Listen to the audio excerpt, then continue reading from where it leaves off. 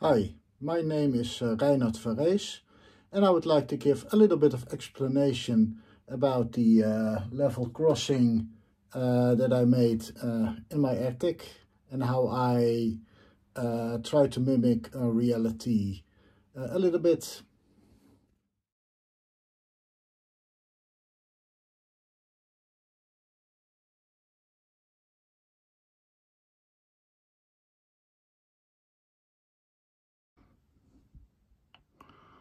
Well, the situation is like this. There are two roads coming together and splitting again and crossing the railway here with a couple of signals. So seen from this direction, yeah, you see the road crossing it, and there's a road here and there. There are two signals here, and yeah, half of one is over here. This is a bit of a strange one because it's the cross is on a separate pole, and this one is attached to the one standing here. I'll show it better in the attic. Anyway, you've got the station, and if a train comes from this direction, it enables this contact, and the level crossing switches on, which is handled by a small box, which I'll show later on, that stands next to the railway. So there are three contacts. A train comes from this direction, enables the level crossing, and when it passes this point, the entire train has passed, the level crossing switches off again. From this direction, there is a contact to switch off the level crossing, but because all the trains have to stop at the station and make a call to the traffic conductor, the Zugleiter, they have time to press a button near the Eifelburgenbahn Empfangsgebäude, so the main station building. There's a box with a button you have to press, or a key you have to use, and that switches on the installation, and it automatically switches off again. If something goes wrong and it doesn't automatically switch on or off, you have two boxes on a pole. There is one standing here.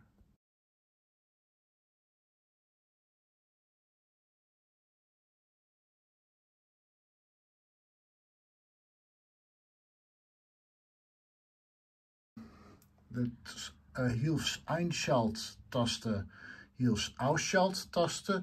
So the auxiliary switch them on and off.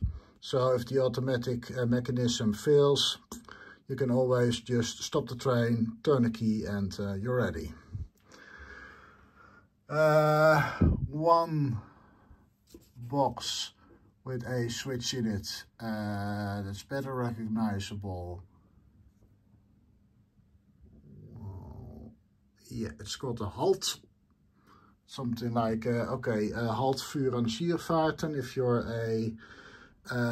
you're switching, so you're not a real train moving to the next station, but you're switching inside the station, then the automatic mechanism isn't used, but you just have to use this rangierschalter, RS, to manually switch on or switch off the installation. So yeah, that's basically it. That's also how I programmed it using a Arduino. I've got, I don't have this switch. I'm only using this one because then I can keep it hidden in the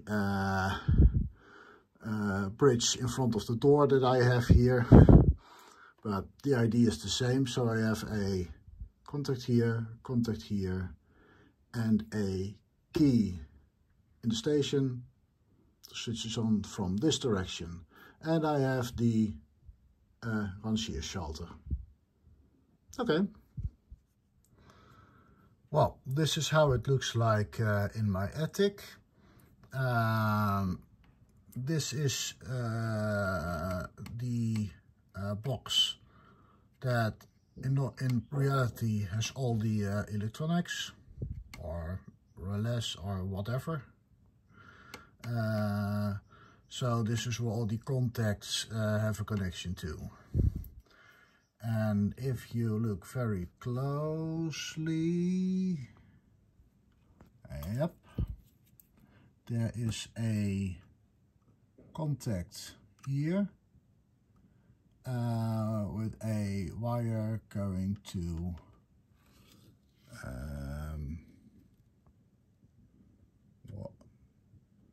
some kind of small box to make the connection, and there's a kind of a sewer pipe around it for a little bit of protection. But you can see the contact. I've got a photo of it.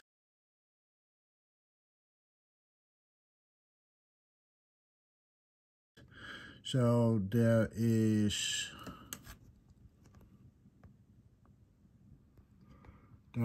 one like that also somewhere over here, which you cannot see. You've got the two signals here and here, and on the other side of the road there isn't one here.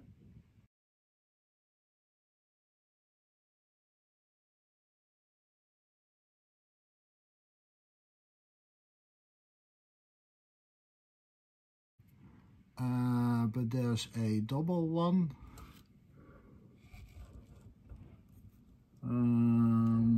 Let's zoom in a little bit. Yeah, one looking in that direction and one in the other. And the strange thing is that this one is not connected to the cross below it. So it's connected to, it's kind of a double header.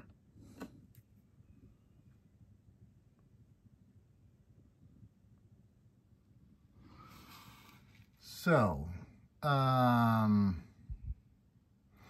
yeah, we have the two het Halt, Hilfsausschalttasten, so for the emergency switching on and off of the installation. And right here we have the rangierschalter. So if you are switching, you can switch it on or off. Let's zoom in a little bit again.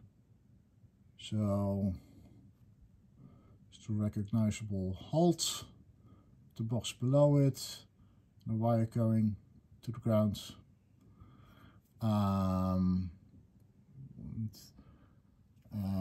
This board I have reproduced over here. Blinklichtanlage einschalten, so switch on the installation. And if I turn the key, the installation starts, stops, starts again.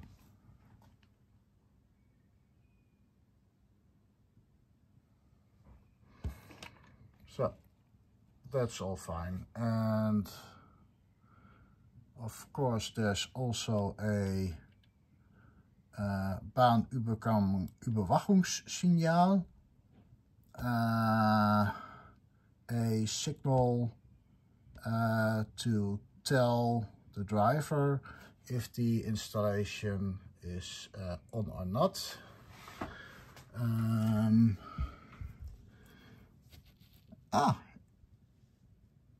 It is working again today. Half the days it doesn't work, so the bottom light is always on. That's just to show, okay, it's standing over here, and if the installation operational, it will blink together with the signal. So if I switch it off, it's off. So as a driver, it's a way to recognize that it is safe to cross. In the photos that I have, there is a funny little pile of wood behind the signal. That's a detail that I'm going to add later on. Let's go to the switch in the station building. You see, I have a nice station building, but well, yeah, the whole installation is here. And this button, if I press it, the installation is on. So if a train drives over the contact over here, which is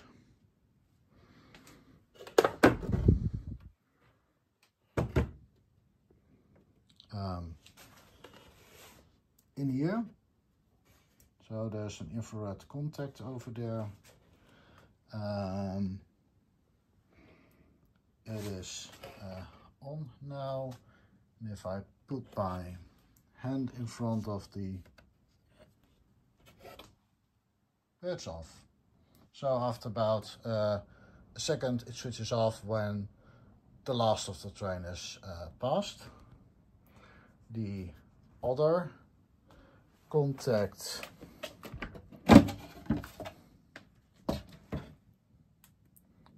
is hidden away in the tunnel. I'm going to replace them with something better tomorrow or so, but it will still work. So if I make a contact here, oh yeah, nothing happens because that's the train that's still driving in this direction. So that first has to pass this contact, and then the installation waits 5 seconds or so before it arms again, so it's ready to switch on again. Because yeah, that's the to just give a little bit of pause to not to react too soon on a train driving in the wrong direction. So if I activate it now, you might have heard a small click, and it's active now. And when the train passes this contact, it's obviously driving in that direction, so we have to wait 5 seconds or so to switch it off. That's enough time for the train to pass, because in reality it would react to this contact. Yeah, so that's how it works in both directions. Now I'll let a real train drive over the crossing.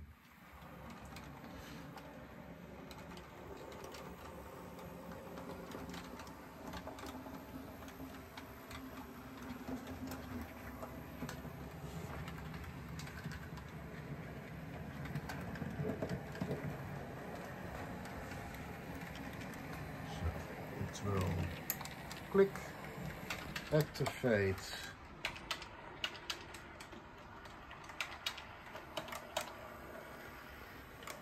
level crossing, and after it completely passed 1, 2, 3, 4, 5, it's off. I pressed the button in the station building so the train can depart.